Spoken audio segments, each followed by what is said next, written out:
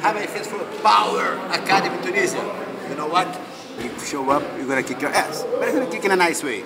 We have arm bars breakers, knee joint breaker. Today's a light training, just 20 people in like 8, 9 black belts, not many people. But when you come here, even with this overweight, you're gonna kick your ass. If you have a big ass, you're gonna kick that. If you have a little ass, you're gonna kick you. And I'm like 59. I didn't realize. Can you see? Flexibility.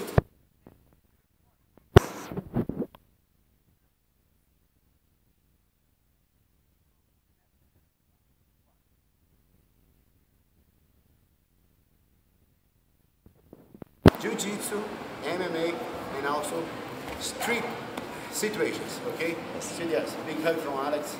I'm kidding, but I'm serious.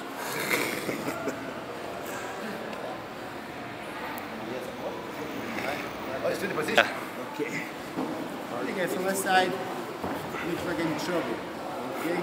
I want this guy to feel that I'm in trouble, so you're gonna keep his attention here while I very easy go behind me, Elias. I just put my foot behind him. Not like this, not like this, like this. Come back in front. So from here, I'm just gonna sit over my heels. At the same time that I sit over these feet here, I'm gonna open my elbow. Just sit like this. First I sit, then I go towards that way. If you guys keep holding me, no problem. I go straight for the mount.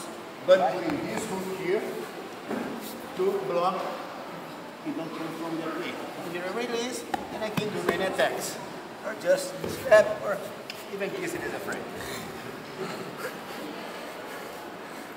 Once again, from the side, to call his attention, you have no idea what's going on. I just have to pick up and sit. First I sit, then go towards that way.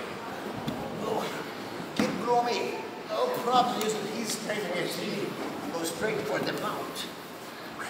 This hook here, so push it that way. No way, I spread it up, so I can release my arm. After release, I go back to the mount. If you can do this with Matheus, I can do it for anyone. Hello everybody.